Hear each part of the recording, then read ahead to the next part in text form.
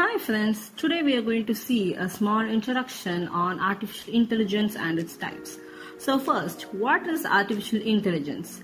Artificial intelligence is a field in computer science which deals with replicating or giving fake human intelligence to a machine so that machine can carry the works assigned for human beings. So in simple terms, artificial intelligence means making a machine to think and process like a human being so that it can carry out our functions. So, why do we need artificial intelligence? Day to day, our work assigned to us is increasing and getting tougher. So in order to make work easier for human beings, we use artificial intelligence. We are trying to make a machine to function like a human being. So what are the functions designed for AI to carry on? Some of the functions an AI can perform are learning, reasoning, problem solving, and decision making. So our next question will be how we will make an AI work, that is with what process an AI works. Artificial intelligence systems are powered by algorithms using techniques such as machine learning, deep learning, and rules.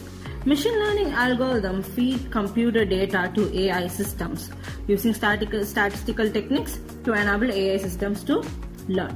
So with the help of algorithms, the computer data is fed to AI and statistical techniques allows AI system to learn the algorithms. So for an example of AI will be human-like robots. We have machine robots at present, but still we did not attain that AI level in robotics to create a human robot. But researchers, scientists and technologists are working hard to bring to that level. So now let us see about the types of artificial intelligence. AI technologies are categorized by their capacity to mimic human characteristics. The technology they use to do this, their real world applications and the theory of mind. So these are the categories. So based on these characteristics, the AI is classified into three types. First one is artificial narrow intelligence. The second one is artificial general intelligence and the third one is artificial super intelligence. So first, let us see about artificial narrow intelligence. ANI is also referred to as weak AI or narrow AI. It is the only type of artificial intelligence we have successfully realized to date. Narrow AI is goal-oriented, which is designed to perform singular tasks. So these machines may seem intelligent, but they work only under narrow constraints and limitations. So hence it is called as narrow or weak AI. Narrow AI does not simulate human behavior. So some of the examples you can see for artificial narrow intelligence are Siri by Apple, Alexa by Amazon, Cortana by Microsoft and other virtual assistants, and then image or facial recognition software and self-driving cars and etc. There are not more artificial natural intelligence products coming up nowadays. Next, we will see about artificial general intelligence.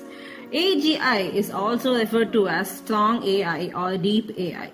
It is the concept of machine with general intelligence that mimics human intelligence and all behaviors, with the ability to learn and apply its intelligence to solve any problem. AGI can think, understand, and act in a way that is indistinguishable from that of a human in any given situation. So, artificial general intelligence has the ability to mimic human characteristics, but our AI researchers and scientists have not yet achieved strong AI. So next type we are going to see is artificial super intelligence.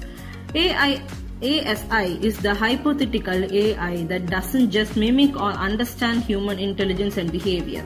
ASI is where machines become self-aware and surpass the capacity of human intelligence and ability.